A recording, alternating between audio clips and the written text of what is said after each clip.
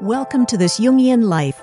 Three good friends and Jungian analysts, Lisa Marchiano, Deborah Stewart, and Joseph Lee, invite you to join them for an intimate and honest conversation that brings a psychological perspective to important issues of the day. I'm Lisa Marchiano, and I'm a Jungian analyst in Philadelphia. I'm Joseph Lee, and I'm a Jungian analyst in Virginia Beach, Virginia. I'm Deborah Stewart, a Jungian analyst on Cape Cod.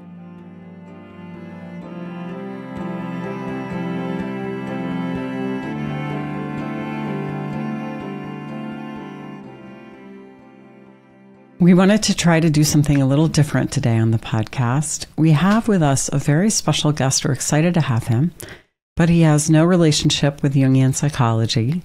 He doesn't know much about it, but his work touches on some really important themes in the culture.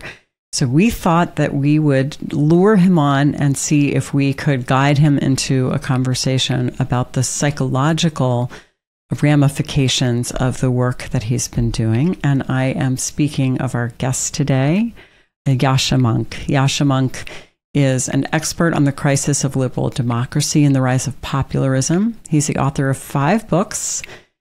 He is a professor of the practice of international affairs at Johns Hopkins University. He's a contributing editor at The Atlantic and a senior fellow at the Council on Foreign Relations. He also hosts a podcast called The Good Fight.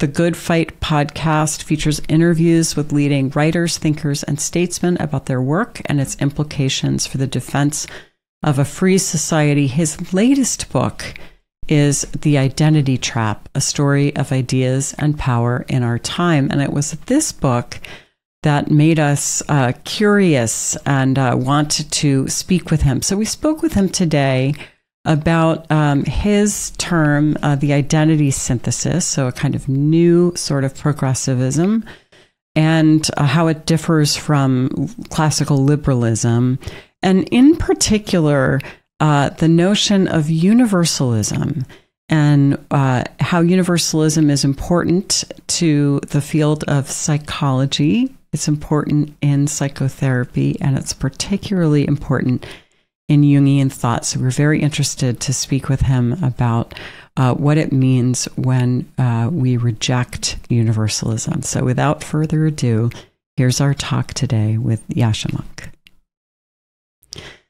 So as I was saying, I really loved your book. I thought it was so interesting and important as well. And I appreciated your efforts to do what we call holding the tension of the opposites, which is really examining all sides and acknowledging the strengths of all of the different arguments in this arena. But one area that really struck me, and is the reason that I thought you would make a great guest on the podcast, is this notion of universalism, which you talk a lot about. And I have been concerned that what you call the identity synthesis is actually having an impact on the practice of psychotherapy because of a kind of denial of universalism. So maybe to start off with, why don't you just tell us about what is the identity synthesis? What is it, and how did you decide to call it that? Yeah, and I look forward to finding out, how it is that these ideas are starting to play into therapy and perhaps becoming an obstacle. Perhaps leading into some of these themes, I'm a man of the left. I joined the German Social Democratic Party when I was 13 years old. I had to lie on the application form, claiming that I was born a year earlier than I was in order to be allowed to join, because you need to be 14 by German law to join a political party. And part of what attracted me to the left, other than my sort of family history, was a promise of universalism, was a promise of the idea that what ultimately defines us is not the group into which we're born. Those things are important, of course, important to who we are in all kinds of ways, but they don't ultimately define who we are. And we are able to understand each other, to stand in political solidarity with each other, to inspire each other, to learn from each other's cultures beyond the boundary of race, religion, nationality, and so on. And along with the quest for economic justice, I thought that was a lot of what it meant to be on the left. As somebody who's a political theorist by training, somebody who studied intellectual history and political philosophy, I've been struck over the course of the last decades by the growth and increasing influence of what I think is a genuinely new political ideology. A set of ideas about the role that identity categories like race and gender and sexual orientation do and should play in the world that has transformed much of what it means to be on the left today and come to have a really quite surprising influence in the heart of our cultural institutions, of our society, of universities and think tanks, and even some corporations. And these claims really reject the kind of universalist left that I grew up in. They say that if you stand at a different intersection of identities than I do, then I'm fundamentally going to be unable to understand who you are and where you're coming from. They say that rather than building political solidarity and mutual understanding, we should delegate, saying, look, if you come from a more oppressed group and you make a political demand, I should delegate my political judgment to yours because I can never fully understand what it is you're saying to me. And it's very concerned, very worried about forms of mutual cultural influence, which it problematizes under the label of cultural appropriation. I could go into much more detail about the sort of theoretical commitments of these ideas, the historical origins, the main themes that arise from that. But that, I think, in a nutshell, explains both what drove me to write The Identity Trap, to write my new book, and why it is that I'm concerned about that intellectual transformation. So I think this idea of broad categorization is something that Jung was very interested in, because as he was trying to build up his theory of archetypes, he was very interested in, I guess, what I would call typicalities. That, for instance, all of us can know what a flower looks like, even if we've not seen that flower that we visited in some odd country, because the human brain has a capacity to categorize typicalities of flowers, or typicalities of fish, or typicalities of clouds. And then Jung surmised that there must be some kind of a structure in the human psyche that allows us to recognize these typicalities. What Jung was also interested in were the emotional valences that those typicalities had. Because just because something is different from something else doesn't mean it necessarily has a particular emotional valence to it. So the intensity of feeling around the categories is in part something to do with the individual experience, the lived experience. And then he goes a little bit further and says that the archetypes or typicalities also have a certain predisposition, which he points out through mythology. So, working this around, first, it's not unusual at all for people to group things by typicalities, that's essential to who we are. That sounds like that's a starting place around this conversation. That's natural. Yes, so certainly, it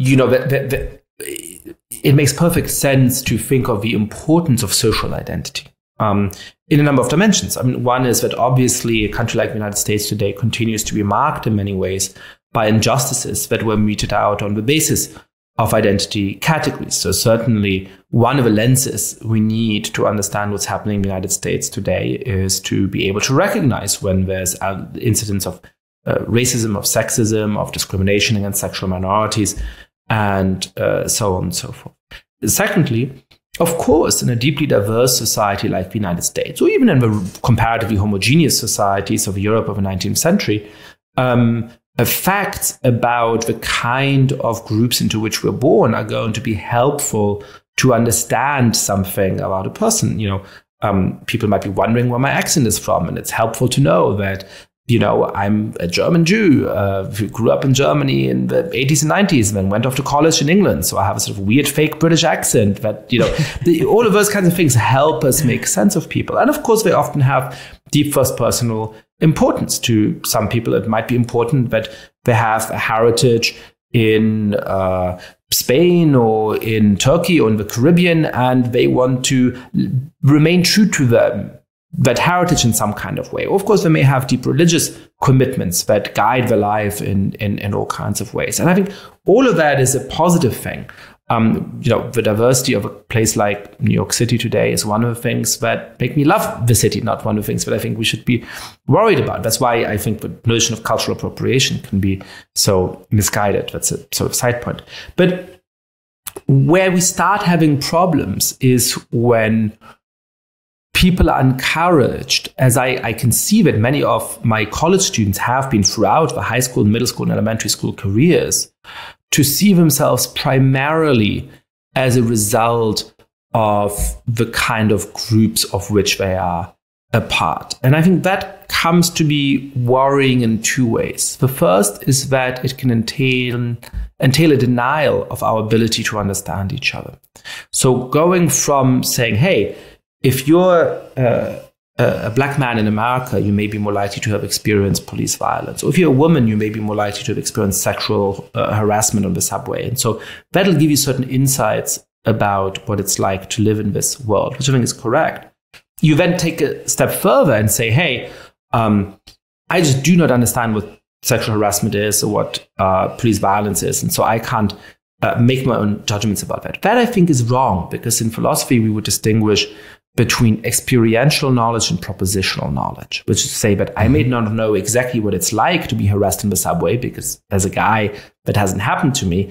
But I can talk to my female friends and understand they've gone through those experiences and recognize this as an injustice and come to have a commitment to creating a world in which my female friends can as safely go home at night at 11 p.m. using the subway as I can. And the second is that I think it just encourages people to construct their self-view and the things they hope to get validation from in society in the wrong way. Because all of us are not just sort of instances of a general rule, we're also idiosyncratic individuals. And if you're encouraged to get your social recognition, your respect from society, all those things that I think most of us crave, just by saying, well, I'm an XYZ, I'm standing at this exact intersection of identities, you're never going to get the recognition that you actually, as an individual, crave. One way of putting this is that my brother has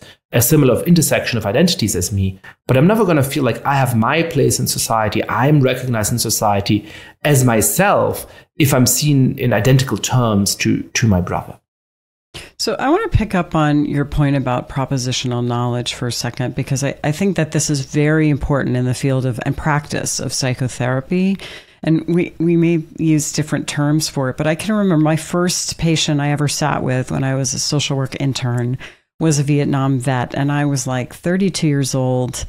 And, I'd had some proximity to a wartime experience because I worked for a refugee organization in Bosnia in the 90s. But other than that, I had never been in a war, and I wasn't a 50-something-year-old man, and on and on. And I remember my supervisor sort of just lifting that up and just stating it. There's a lot of experience you don't share with this person, but your job is to just be open and try to understand. And I think we do this all the time in therapy. In fact, it's a really interesting question.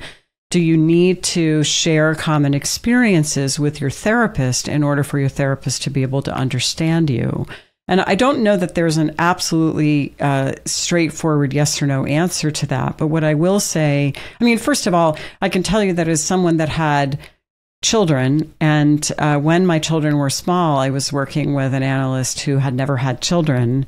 And I do remember thinking, there's just so, it's like, it's hard to understand having children unless you've had children. I'm sure it's hard to understand all kinds of things unless you've had that experience. Nevertheless, there is so many universals that connect us all. And I can use my empathic imagination and my ability to listen very carefully to how someone else has described their experience. And that does not mean that I will be able to understand it from the inside. And there may be ways that I never get it, but I can try really hard and I can get pretty close. And I would say, as it relates to psychotherapy, sometimes I have someone come to see me who is a similar age, and maybe their kids are the same age, and maybe they're also a therapist, and it's always a little tricky to work with someone like that, because I can make a lot of assumptions that I know their experience, when really their experience might actually be on a kind of emotional level quite different from mine, even though we share some of these common experiences, which goes to your point that we're fundamentally individuals, that we cannot be encompassed exclusively or even fundamentally by our identity groups or even our major life experiences.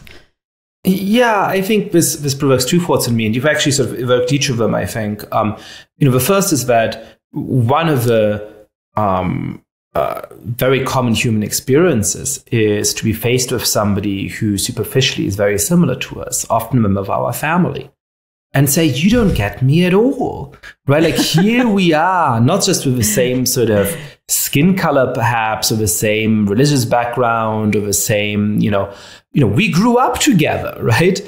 And yet you don't get me and I don't get you, because we're so fundamentally different from each other. And I'm sure that this is the case in many patient-therapist relationships, where you find a therapist who seems to be a great fit on all kinds of external characteristics, but somehow they don't get you and you don't get them, and it's not a good fit, right? Now, conversely, I think it's perfectly understandable and legitimate that it can be helpful to have certain experiences in common. That if you, have children, you might want to have a therapist who also has children. If you've gone to war and you're traumatized by that, perhaps you do want, somebody who has had some experience that helps them understand what it is like, for example, to be shot at and what that does to your psyche in a first personal way. That's perfectly legitimate.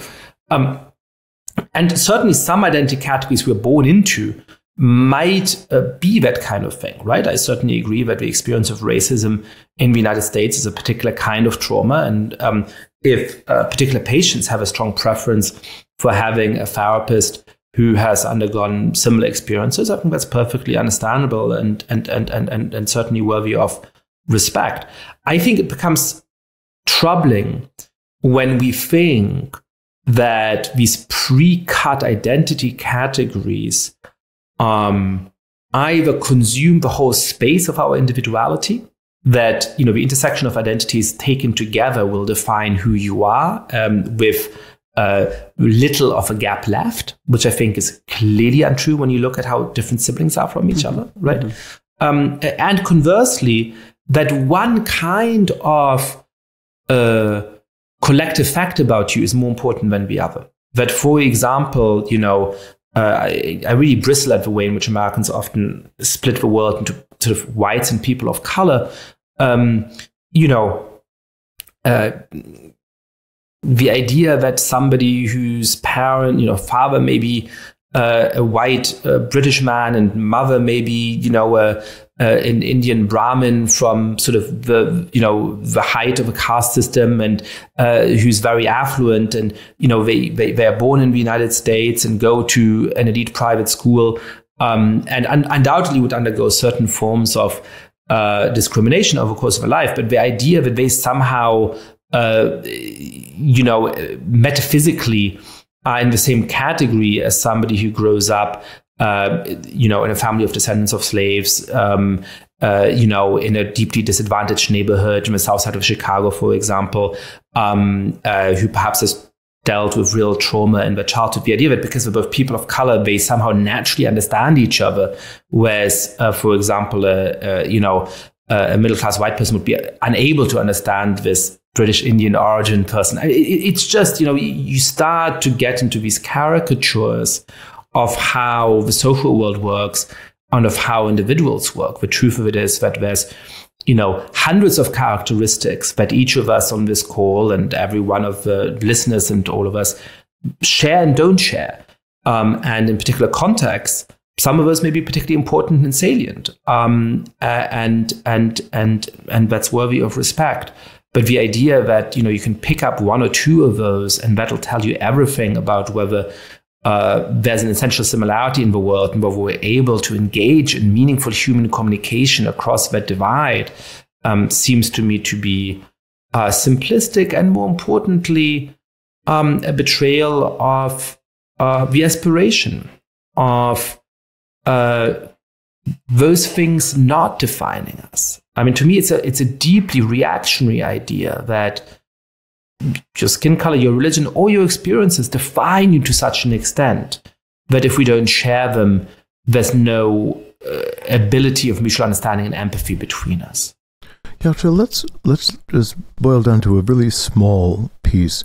We're using the word understand often. You can't understand me. I can't understand you.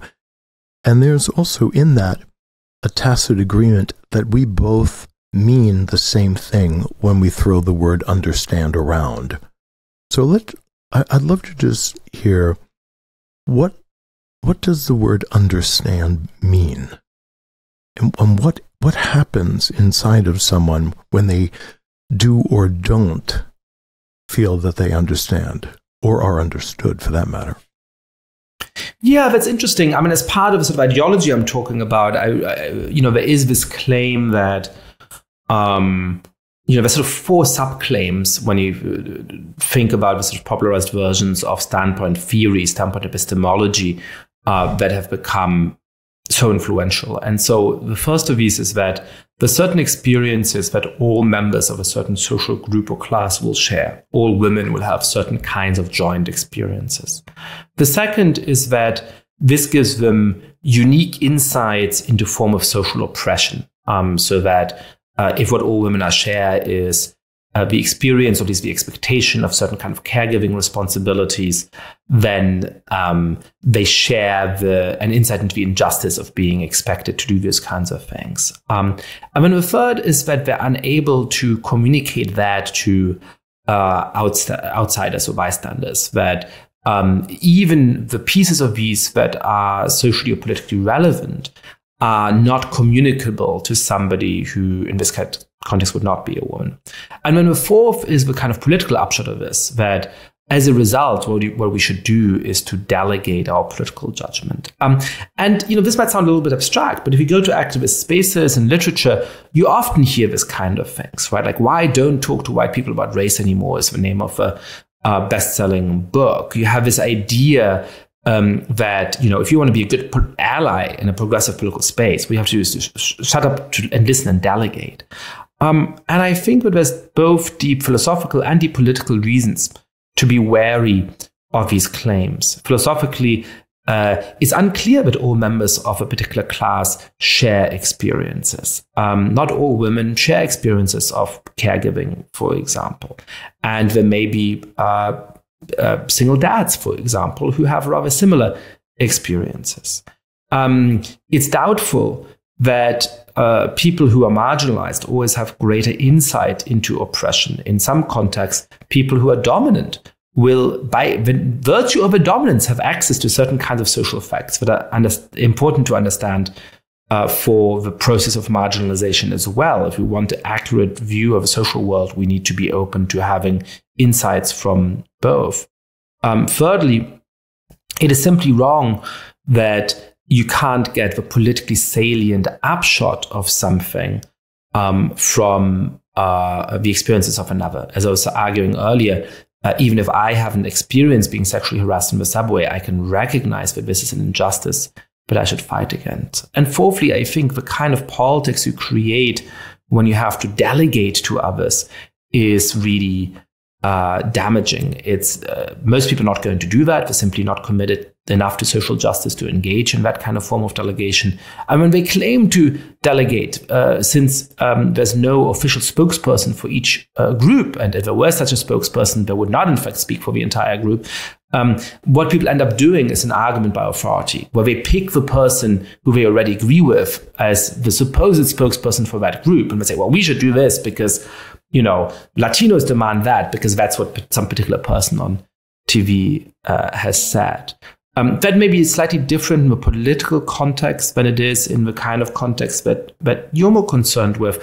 But I could imagine some of those flaws coming up as well, either from patients who perhaps are encouraged to assume that somebody who doesn't share all of the identity categories can't understand them, and thereby giving up a relationship with a therapist that might be very helpful. But I could also imagine that from the point of view of a therapist who assumes that a patient who shares a certain identity category has the same worldview as them, or who, when they're dealing with a patient who doesn't have the same identity category, ends up sort of essentializing what their view must be like, what their experience of the world must be like, what kind of trauma they must have undergone by imposing these simplistic political categories on the patient, and rather than listening to them carefully, making assumptions and shortcuts about who they are in the world. I could imagine a good amount of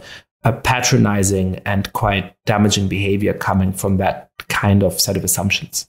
I'd also like to say that patients with certain kinds of personality disorders generally and frequently come in and say, well, you couldn't possibly understand me.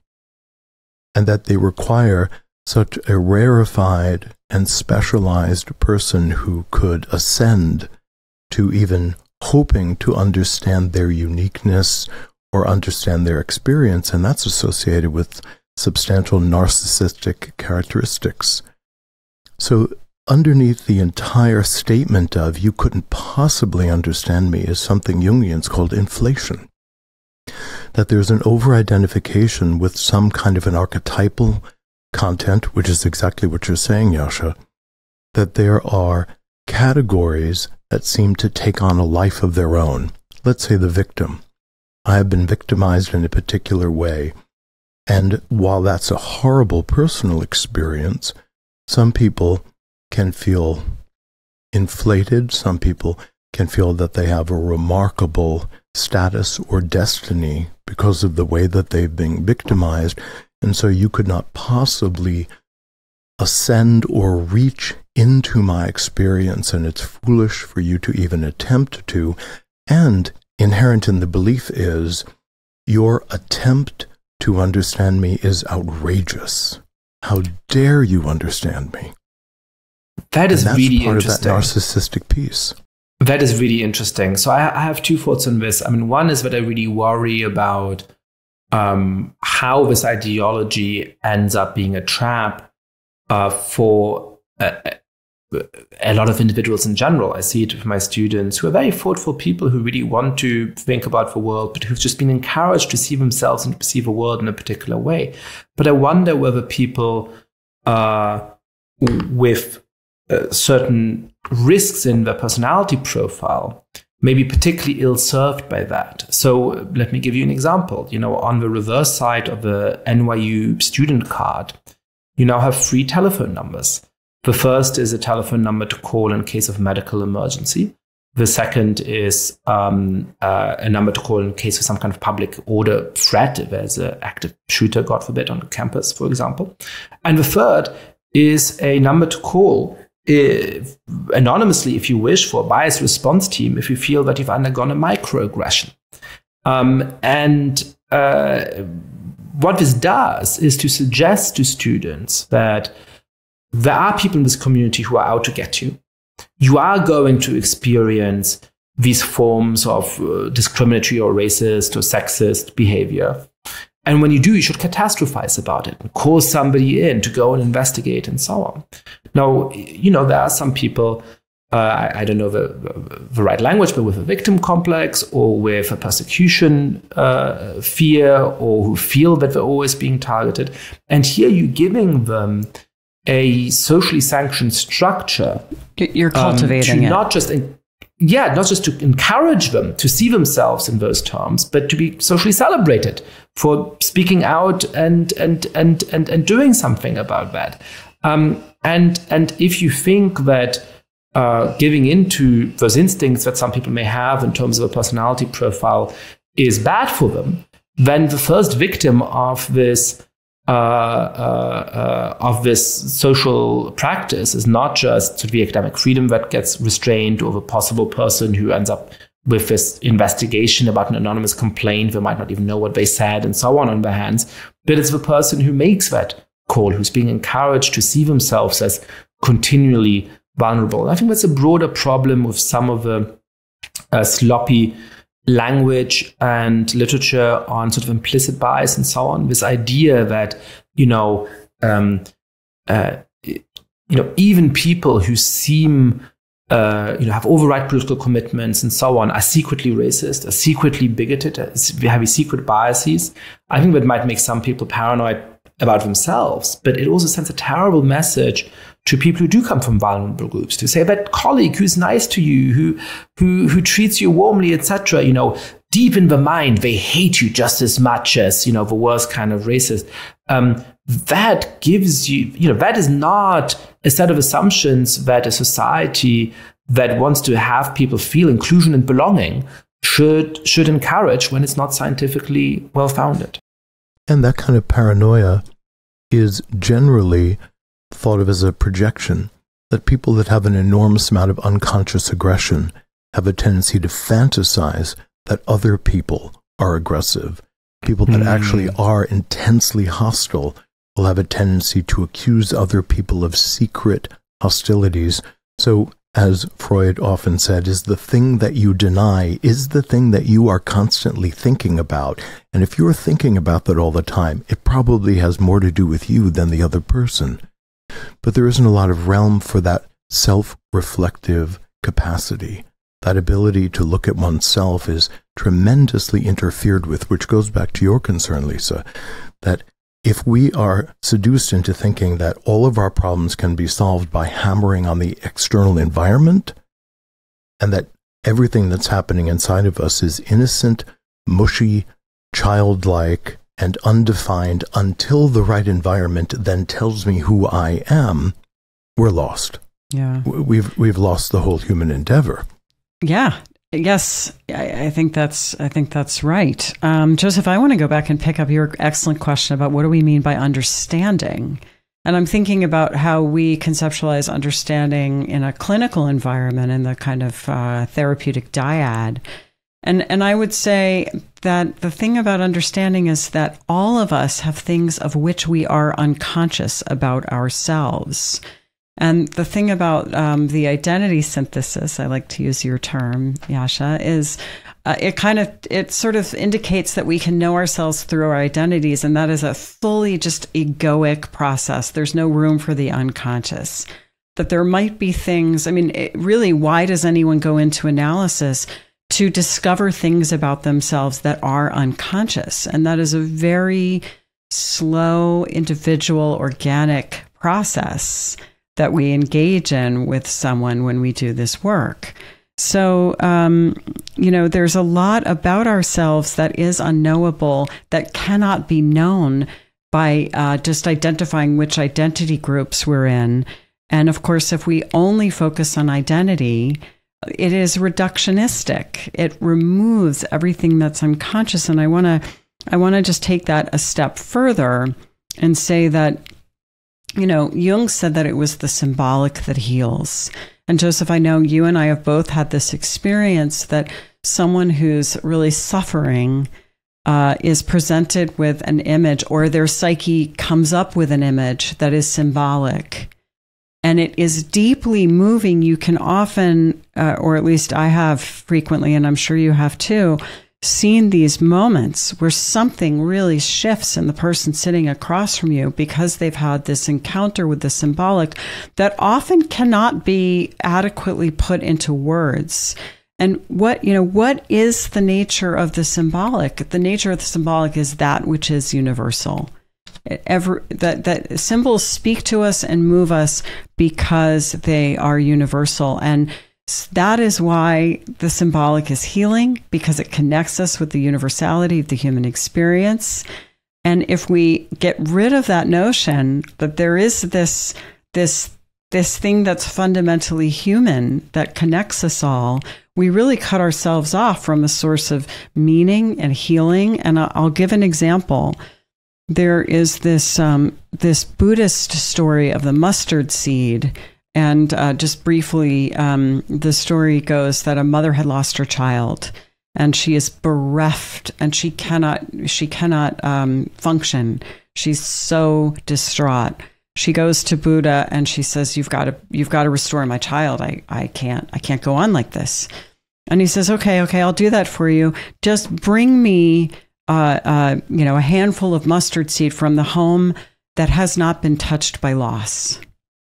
And so she starts knocking on every door, and every single house has been touched by loss. So she goes back to the Buddha and she says, "I understand now. Like, this is a universal experience. This is not, when we can understand that our suffering is universal, then it has meaning, and then we can bear it and we can move forward."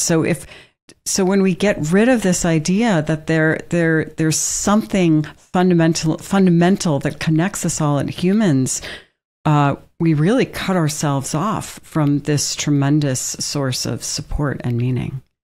And explain some of the harshness in the cultural discourse in the United States at the moment that I find sort of inhumane in that sense, which is, the claim that, if you're a cis, straight, middle-aged white guy, I can sort of assume that you've always been a creature of privilege, and I can assume that everything is fine in your life. And I think we can completely recognize that, members of certain demographic groups have historically had advantages in this country, and others have historically been terribly discriminated against. And on average, that may mean that the life of a middle-aged white guy in the United States has been a little bit easier than the life of members of other groups. But to project that assumption on individuals that, you have no standing to talk or to complain if you're a middle-aged white guy, because we already kind of know who you are, is, I think, both individually damaging because it cuts people off from that consideration in a humanistic way. And then, of course, politically, it's exactly one of the ways, and this is sort of a little bit sort of a different strain from what we're talking about mostly today, but it's an important part of my book, in which this ideology ends up being politically counterproductive, in which it's exactly what helps fuel the distrust and the rage that then gets people like Donald Trump elected. And that's that a lot of people are going to be watching TV, and when do they hear the claim that they, have white privilege? Is that, when they're sitting at home on the sofa watching TV, and they may have all kinds of struggles. They may be worrying about paying the next month's rent. They may have a relative who has a serious illness or who's just passed away. They may have lost a child, right? And then they see somebody on TV saying, the thing that characterizes this country is white privilege. And they look at that person on TV, and perhaps because they lack in that moment a little bit of empathy for that person, they say, "You're on TV. You're more privileged than I am," which always is going to be the case, right? Like, by definition, If you're on TV, your life is probably going better than my life is. Who are you to tell me, right? And so it's a lack of empathy that then invites another sort of bout of lack of empathy in return. And again, in certain sociological contexts, talking about the structural advantages enjoyed by parts of the population, perfectly appropriate. But as this kind of cultural trope of, you don't really have standing to speak because you enjoy this and that kind of privilege, I think it really does encourage a lack of empathy in all of us. And of course, that is in the first instance an injustice towards the person you're not empathetic towards. But in the second instance, always ends up being an injustice towards yourself. I'm a huge fan of John Stuart Mill's argument in On the Subjection of Women that the laws that existed in the 19th century in England were an injustice towards women because men acquired by marriage, for example, all kinds of rights over them. But that it was also an injustice towards men because men, by virtue of those laws, would never be able to come into the enjoyment of a relationship of equals. Because even if he didn't want to, he himself renounced all of the rights that his marriage to Harriet Taylor would give him. But of course, legally, he still retained those rights, no matter what he said on paper in this wonderful public declaration. And so it deprives you of a relationship of true equals. In the same way, I think you might say, if I fail to be empathetic towards somebody, that's an injustice towards them. But in justice realist sense, you yourself are the victim. Because if you're saying these people in our society, they are privileged and they have no problems and so on, and it's just me who has to face these struggles, that I think is something that, doesn't encourage a healthy attitude towards life and towards your own place in the world for yourself, because you're failing to recognize this insight about the history of loss. We want to take a minute to remind you, as ever, to like, subscribe, follow, write us a review. These things all help us build an audience. Also, if you're interested in getting additional content every week, you can become a patron. Head on over to our website, thisjungianlife.com, click on podcast, and there you'll see a link to our Patreon page. You can choose to support us for just a small amount each month. And you get benefits such as extra episodes. Today, we recorded a really interesting mini episode where we talked about integrating trauma according to a Jungian framework. So if you'd like those extra episodes, do check that out. And finally, I want to remind you about Dream School. For the month of December, we have a special offer. You can join Dream School at a discount of 10%. So go to thisjungianlife.com, scroll down a little bit, you'll see Dream School, and just use the code HOLIDAY2023 at checkout, and that's holiday with an H. We also have something else exciting. This month, we are introducing a gift subscription, so you can give the gift of dreams. And just be sure to click the one payment option, and there's a little box that says, "Is this a gift?" And then you can gift Dream School to your loved ones for the holiday. So thank you very much. Well, it seems to me that one of the things we're talking about is when observations are harvested about anything, just distinctions. You're a white guy, you're an African-American woman, you're an Irish person, your hair is red, your hair is black, you're chubby, you're skinny. We're capable of making all these distinctions about everything. In fact, that's why human beings have developed a kind of mastery. We can make distinctions between things, but more importantly, we have a capacity to decide which distinctions are meaningful and which are meaningless. Because there's a bazillion differences between the three of us right now. We could find 150 differences just by looking at each other. But what of those are actually significant in any way is where things become incredibly distorted. That said, when we find a distinction and we verbalize it, when the distinction becomes an accusation, a different part of the psyche is activated. And so somebody could say the same thing and make you think that, Lisa, your silver locks, you've got silver hair. That's a distinction. But you could be accused of having silver hair. You could be venerated for having silver hair. Someone could be curious about your silver hair.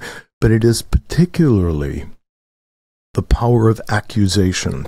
And that's been demonstrated since the beginning of civilization, and is particularly part of the way that this is being harnessed in the political realm and also in social media. It's not just that I can see or identify it, but that I'm accusing you of it. And that, as subtle as it is, moves masses of people both being frightened of being accused of whatever the heck that is, but also wanting to join in the destruction or punishment of the one who is accused, regardless of what they're being accused of. It is the accusation itself, the spirit of accusation itself. Archetypally, there are these ancient ideas that when you die, you go to heaven, and two angels will sit to the right and left of you, and one will be the accusing angel who will accuse you of everything that you've ever done before God's throne, and the other is a defending angel who will actually support and verbalize all the good things that you've done, and then God will sit in judgment. So the power of the accusing one is very much what we're talking about, and I think we're seeing that politically used to great advantage. So I'm not sure what to do about that, other than to know that that's true, and it's part of the scapegoating archetype. And the idea that what I accuse people of sends it away from me. Go ahead. Right. Well, yeah, and I mean, I think this builds on what you were just saying and what you said before, too, about projection. And, you know, Yascha, I'm thinking about what you said a minute ago about how when we do this, we cut off a relation. It hurts both people, right? It doesn't allow us to have a relationship with other people kind of as equals, because we're in this kind of hierarchy, and we've sort of separated us out. And it also doesn't allow us to have a full relationship with ourselves, because we've taken these unknown, rejected parts of ourselves and projected them out there and said, I am only this. I am only what I know of. I'm only conscious.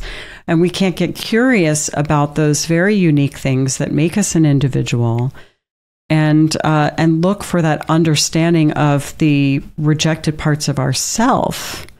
Rather they're all projected out there. So I think I'm just going back to this notion of projection, Joseph, that you brought up before, sure, and how important it is to withdraw those so that we can have that full experience and relationship with ourselves.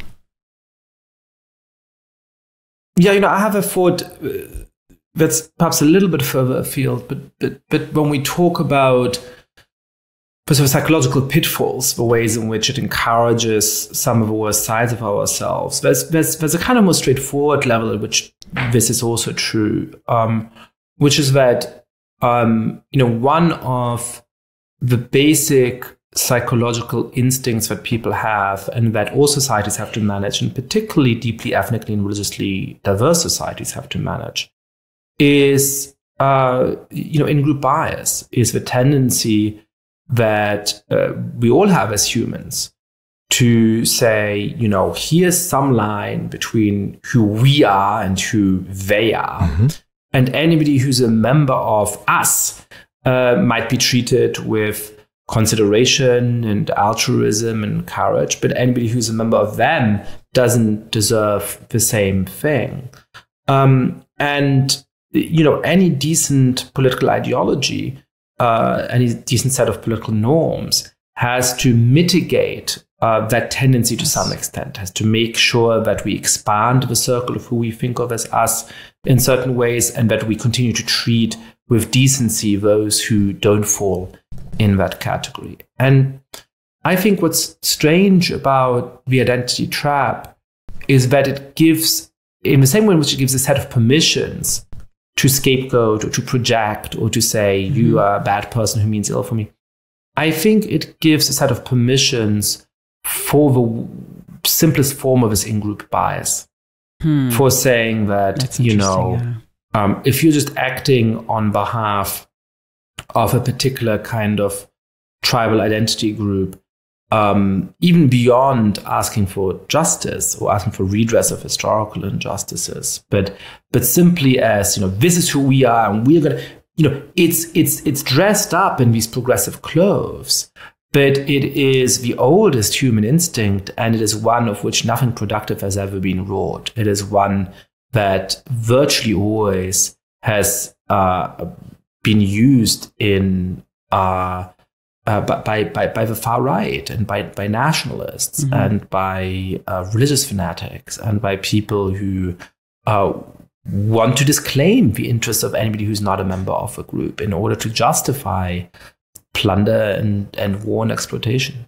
And Jonathan Haidt's work really goes into that wonderfully in The Righteous Mind and Tribalism. Yeah. Well, and you talk about that in your book too, about that humans are groupish, which of course is really supported by a lot of social science research. And again, I think that the beauty of art, the beauty of psychoanalysis is that it can help us to transcend that groupishness and to appeal to the higher place where we're all connected. And so to find this ideology really gaining a foothold that denies that is concerning to me. And I think that what we're talking about is we all have a predisposition for literalism. So when people group themselves together and say, well, we're a subgroup because we all worked in the sewing factory that burned down, or we all had to walk 20 miles to get to school, or we all had to live in this part of the country.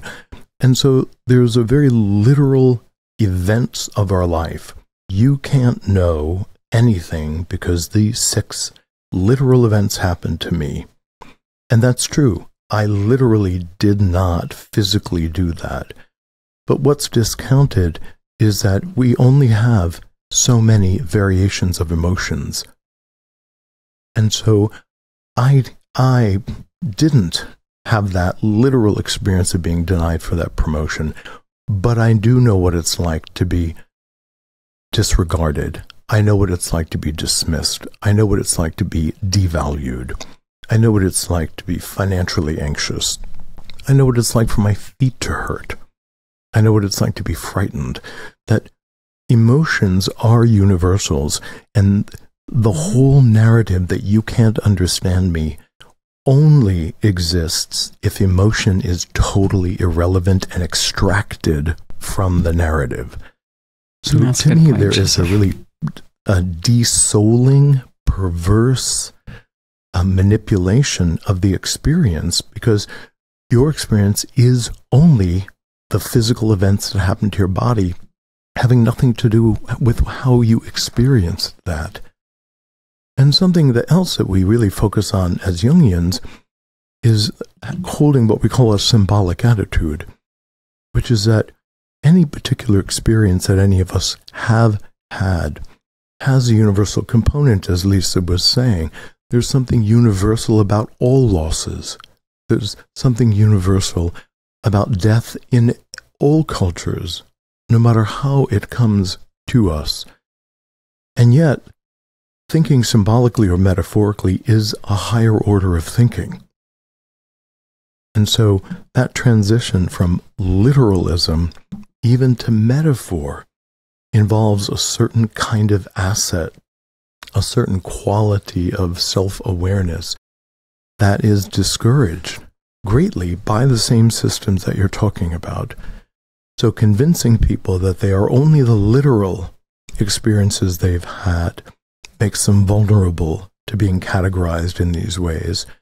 Denigrating or making their own emotions irrelevant allows them to be more vulnerable in that way. The last thing I would say is that... I'm sorry, go ahead. No, just, I've really enjoyed this conversation for many reasons. I learned more about how I myself think about these topics. I learned a lot more about Jungian analysis. But one of the things I say in my book is that I don't think that this ideology will ultimately win, despite the very real power it now has over public policy, over pedagogical practices in our schools, over the way in which diversity trainings are held in corporations, lots of things we sort of didn't talk about in detail today, is that there is a very broad set of moral and religious traditions that I think reject the basic assumption of this ideology. And I talk a little bit in the book about some of those traditions, from Buddhism actually to Christianity, from conservatism to Marxism. I myself am a philosophical liberal. I think the reasons why these ideas go against my grain is that I think we have historically made progress when we've recognized areas in which we have failed to live up to the universalist promises of the United States Constitution, but in which we haven't dismissed them and ripped them up and said that how people should be treated should depend on that, but rather insisted on living up to them. That is how we've made progress on gay rights, and it's how we've made progress on everything from the abolition of slavery to civil rights in one of the proudest American political traditions, which goes, in my mind, from Frederick Douglass to Martin Luther King Jr. to, in certain respects, Barack Obama. But I didn't realize that the Jungian tradition is one of those. And so I feel like I've learned about yet another important tradition that, for reasons that are internal to itself and its own view of the world and its own contribution it can make, says, hang on a second, these ideas that say, reject the universal, what really matters is this group you're born into, just as violence to that rich tradition. And that's something I didn't understand before this conversation. And so I'm particularly grateful to this conversation for having learned that. Well, it's been wonderful we're grateful to you. Yes. Thank you so much. And of course, I'll just make a last explicit plug. I think I referred to it earlier, but one of Jung's, perhaps the key idea that sets him apart is the collective unconscious, which is the universal human substrate. So, yeah, it is. You're right, Yascha. We're another strain. So, thank you so much for coming, and we wish you best of luck with this terrific book. Thank you so much. Bye-bye.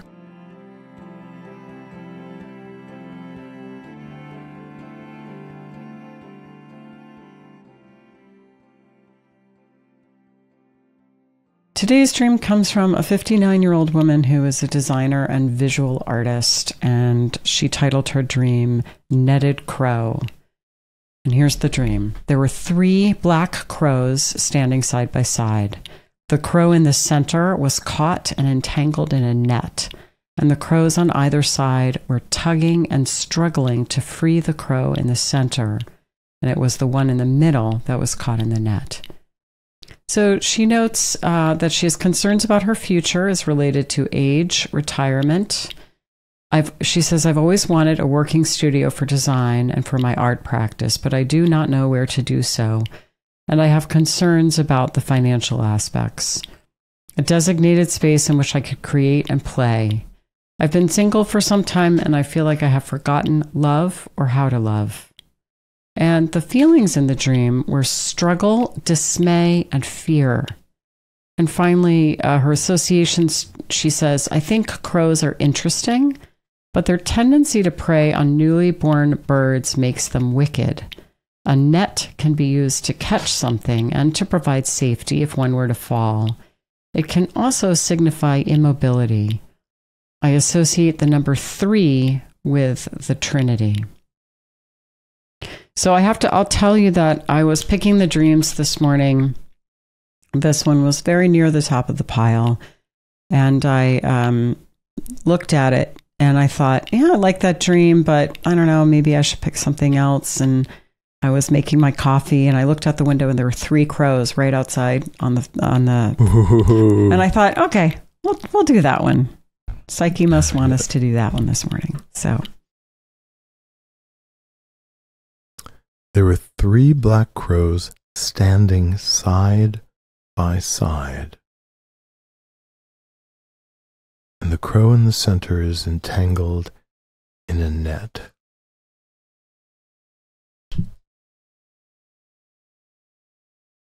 I'm just holding that.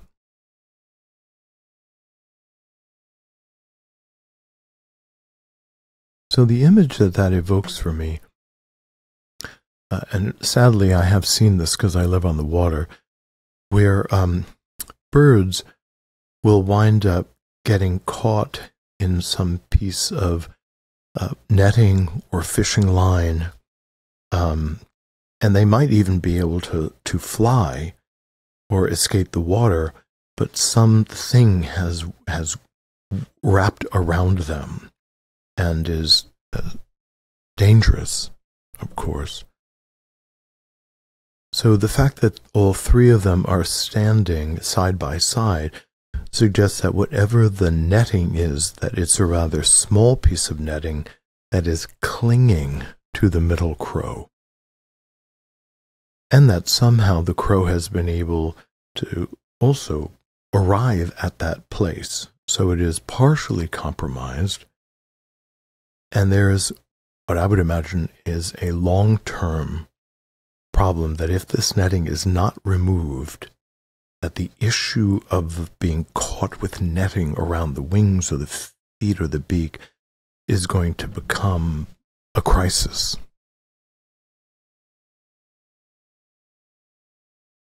One of the things that I have an association to is I was jet skiing out on the Albemarle Sound during the summer, and there's a lot of fishing nets that are put out during the summer, and I saw something flopping in the water, and I went over, and there was a gannet that was caught in one of the nets and was fighting its way to stay alive at the surface, and which is incredibly tragic. So I've never had to cut an animal free of a fishing net. Frankly, I'm not even sure that it's legal, but I did anyway. A couple of things that were really interesting is the incredible violence that this bird visited upon me as I was trying to save it. Of course, it's in a panic. So it doesn't know what's helping it or hindering it. And that even once I freed it out of the water so that it wasn't suffocating, I still had to really wrestle with this bird to cut away all this webbing that was around its face and its feet in order for it to actually survive. My hands were bleeding from trying to rescue this poor creature. So there is a kind of panic when an animal is caught in something. Mm-hmm. There's a panic in all of us when we are caught in something. And I have to say that there were other gannets around that were observing what I was doing. Mm-hmm. But when he was flopping in the water, there were no other gannets that were helping. But that behavior doesn't happen in the wild. Mm-hmm. So I love that you brought that story in, because I think it does take us into a kind of kinesthetic or sort of somatic experience of the dream, which is always a good thing to do. And first of all, it does make me want to ask the question, we don't hear that there's a kind of panic in the crow who's in the net. You know, the other crows seem like they're fairly calmly helping that crow, that middle crow, out of the pickle. But I'd be curious if we had the dreamer to know that, you know, what was the sort of, you know, the attitude of the three crows. And then something that might be interesting for this dreamer to do is to kind of go into the dream and be that crow in the net and just see how that feels. What does it bring up? Does it bring up panic? Does it bring up surrender and kind of despair? Or is it calmer? It's like, yeah, I just have to wait until this gets cleared away. And there could be really interesting, almost like embodied information in that. And so I would want to do that if this were my dream. But if we even just sort of stay, I think this dream is interesting because there's so many different ways you can go with it. But if we want to take a real kind of archetypal approach to it, which is not inappropriate because it's just this kind of fairly discrete image without a ton of personal associations, we could say, okay, crows. Well, alchemically, crows are associated with Negredo. And, some of their associations, they are, this dreamer says that they're wicked. But, they are associated with darkness and with shadow and with evil sometimes. Naturalistically, crows are incredibly intelligent. They are very social. And, I saw something because I follow crows a lot on Instagram. My Instagram feed is full of crows because I happen to love crows. And I don't know if this is true or not because, these memes go around and you have no idea how true they are. But it was a little story about a crow pair, and crows do pair bond and remain with their single spouse throughout their whole life. They're monogamous. Where one of the crows in the pair had an injury to her beak, and her mate fed her. Without that, she wouldn't have survived. Now, I don't know if that's true, but it is true that they're very socially connected. That sometimes older crow siblings will hang around and take care of younger broods, that kind of thing. So they do kind of live in these families. What else about crows? Oh, a mythological crow. Well, these were ravens, but I think that's close enough. Is that the Norse god Odin had two ravens that sat on his shoulder. Hugin and Munin, I think, were their names. And if I'm not mistaken, those words mean thought and memory. So they're associated with the Norse god Odin. Joseph, am I missing any crow mythologems? Oh, the crow is the trickster in Native American mythology as well. Yes, there it is. So we know that there's something very archetypal that's happening, and that whenever the psyche produces multiples of a thing, it really wants to make sure that we kind of put our attention there.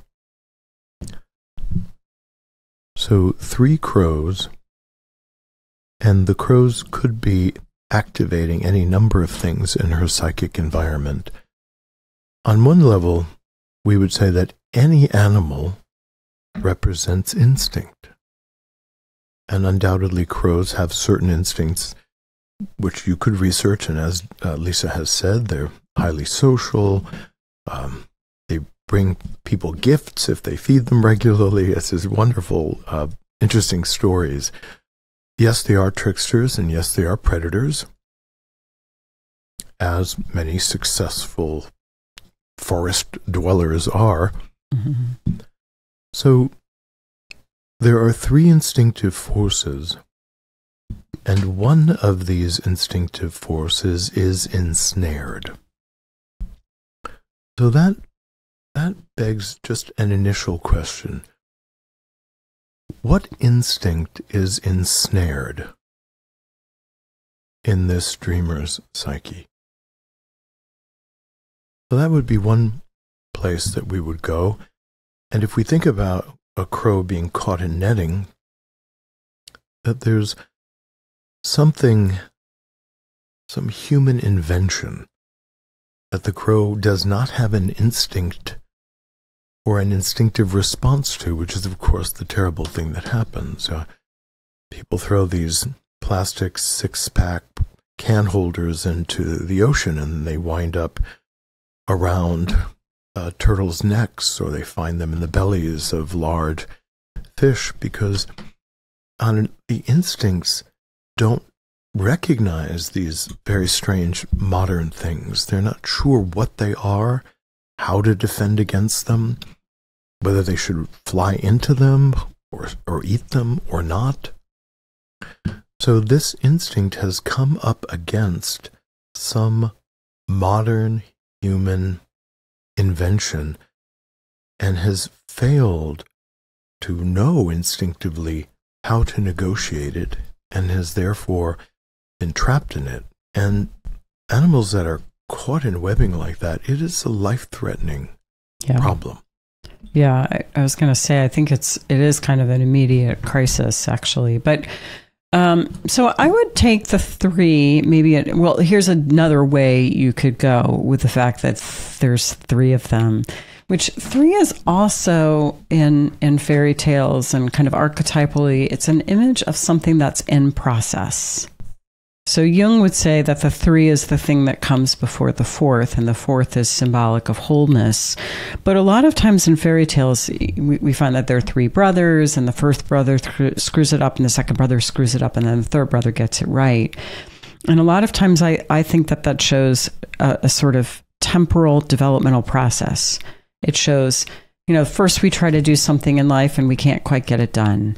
Then we try again, we still screw up. But the third time, symbolically, it's not always the third time. Sometimes it's the 30th time. Sometimes it's the 100th time. But eventually, we figure it out. And we handle the relationship better the next time. Or we don't get into the same fight with our partner. Or we recognize that we can deal with our boss in a more skillful way. Or whatever the issue is. So in a way, I feel like this dream may indicate that there is a process unfolding. The other piece of the dream that makes me think that this might be part of it is the fact that these two crows on either side of the middle crow seem to know what to do. And again, there isn't this sense of it's a sort of panicked pulling, but they're working on it. If in real life, if a crow were caught in a web, just like you're saying, Joseph, with your story, if caught in a net, it takes time. It takes time to untangle it. It's an untangling process, and patience is required. And it seems like that middle crow. It seems like all of the crows have patience. So it may be the dream is saying something has been bound, something has been caught and stifled and has been unable to move, really. I mean, it's kind of paralyzing. But there's a process that's occurring that may take some time where this will get fixed.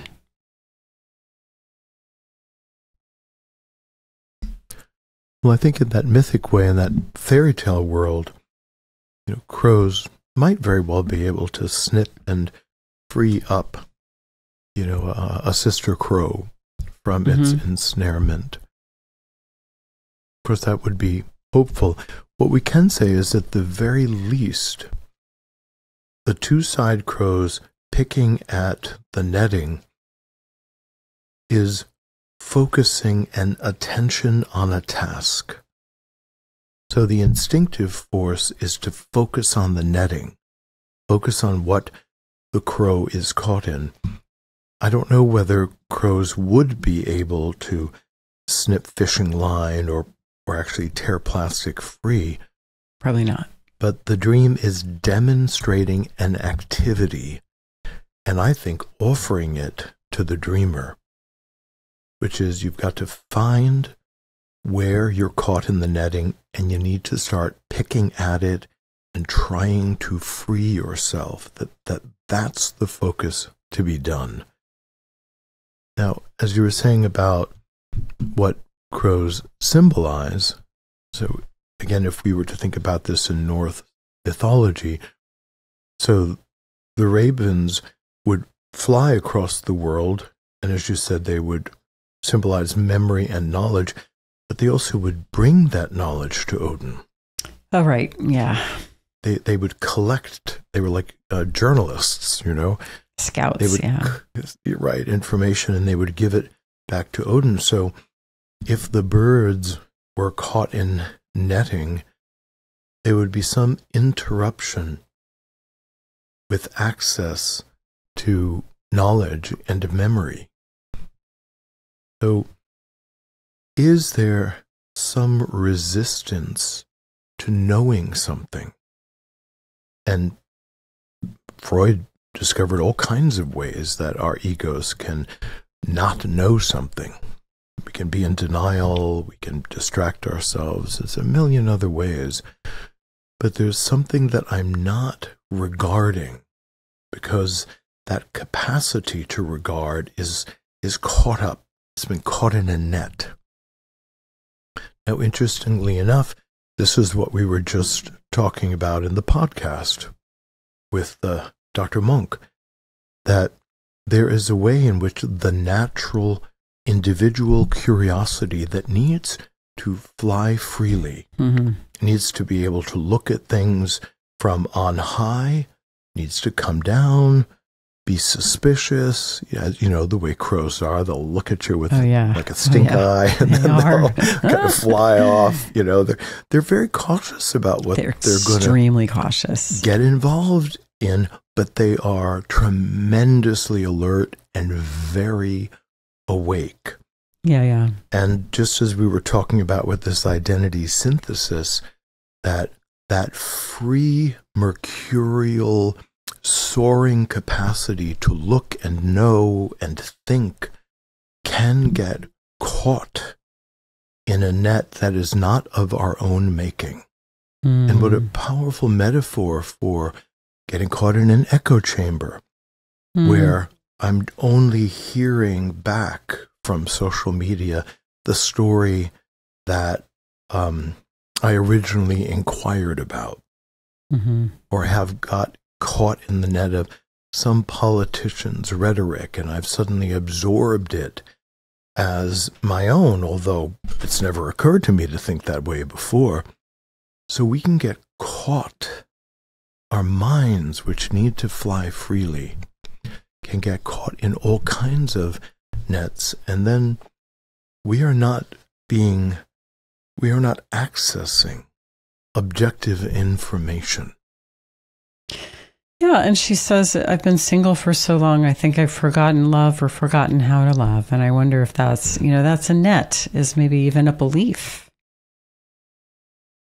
A belief that, that something is no longer possible when, of course, it is. Right, that her crow of love is caught in something that's limiting it.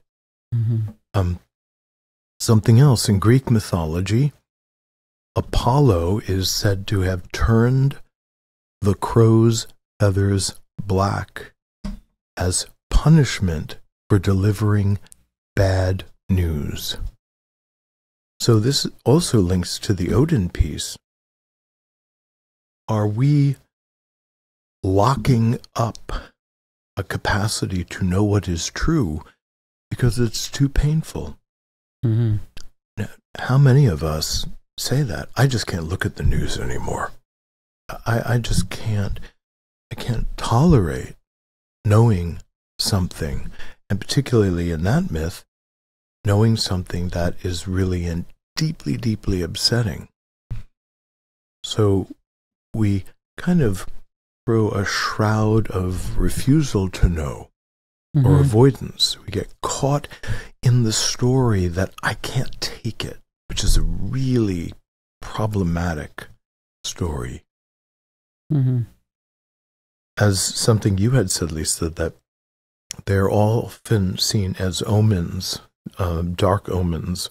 And because crows and ravens were always present at battlefields, and so they are associated with war, because they are carrion birds. So as the dead animals and humans began to litter the battlefields, the crows would circle looking for opportunities to feed. Now, right now, we are in a time where wars and stories of wars and rumors of wars are filling the collective narrative. And the part of us that may want to cast a net around the crows of war, to inhibit, to somehow stop what's happening, or at least limit the news of war coming to us, although the instinctive forces would say, you can't stop knowing reality. You can't throw a net over the crows of war Yeah. and still expect to be healthy. Yeah. So there's many different perspectives and many different mythologic resources to look at, and often when a dream is so short, Yep. and we don't have the dreamer with us, then we really need to lean into the archetypal associations in order to at least speculatively work with it in one way or another. Yeah, that is a really interesting image, and it was nice to spend some time with the crows. You've been listening to This Jungian Life. From our website, thisjungianlife.com, you can follow us on Twitter, like us on Facebook, help us produce future episodes by funding us through Patreon, and submit your dreams for possible interpretation on another episode. We'd like to thank our listener who shared a dream for today's show and hope you'll let us know what topics you'd enjoy hearing more about. Until next time, keep living this Jungian life.